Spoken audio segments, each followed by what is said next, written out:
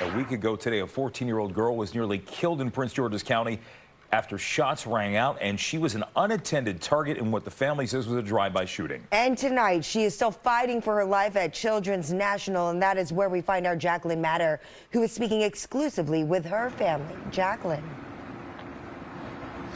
Well, Jim, Angie, that 14-year-old girl was shot in the head, and doctors say she now has bone fragment lodged in her brain, and they say her road to recovery could take months, if not years. Tonight, her family speaking exclusively to Fox 5, and they say it's a miracle she's alive.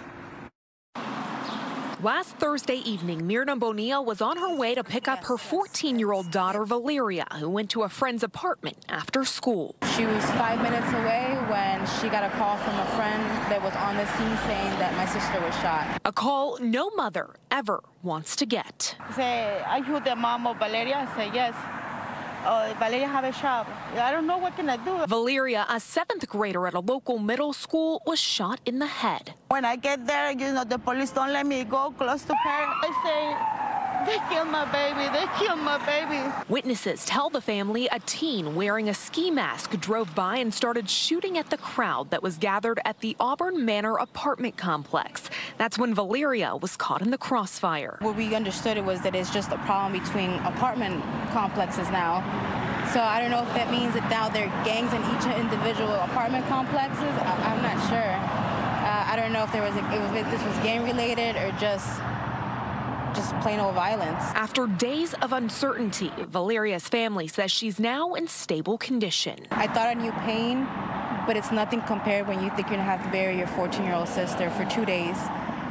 We almost lost her twice. But with bone fragments lodged in her brain, a gash above her ear, along with blood clots and bleeding in her brain, her road to recovery is a long one. Because it is a TBI, that it is going to take some time to find out if she's going to have any long-term consequences from this injury. She's starting to have nightmares of what happened or just night terrors in general. And while her vision is still blurry and she can't stand on her own, Valeria shared her own message with us from her hospital bed. There was 36 bullets and I was only shot once.